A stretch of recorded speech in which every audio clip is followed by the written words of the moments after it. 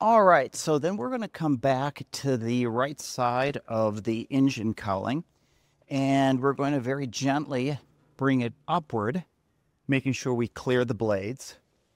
There is a bar in here that we can take and put between the nuts on the engine there. Now you want to be real careful with this, make sure it's secure.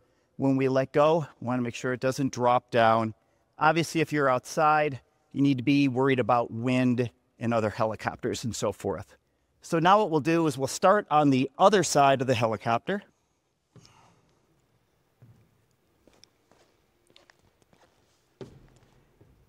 And we'll come up here and take a look at the engine.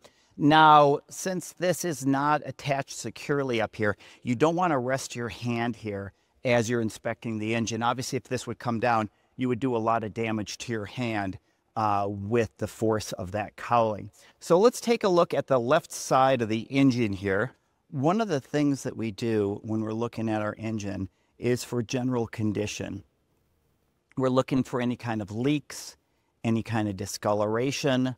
We want to make sure that there's no leaks coming out from any of these lines, that any plugs are plugged in. There shouldn't be an empty socket here.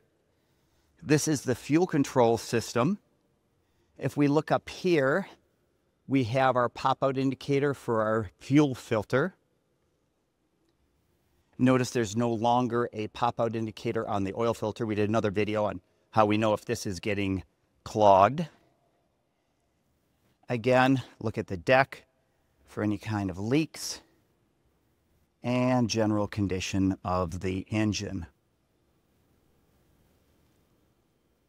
All right, and then we'll go on to the other side of the helicopter and look at the right side of the engine.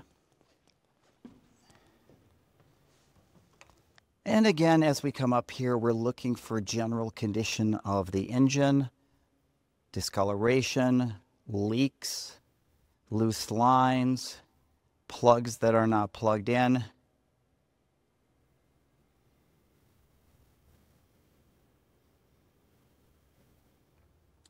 All right, and now we're going to resecure the engine cowling. So again, take your right hand on your palm here, lift it up, and you notice that bar then becomes loose. We take it inside here and attach it, and then very gently bring it down and secure it in place.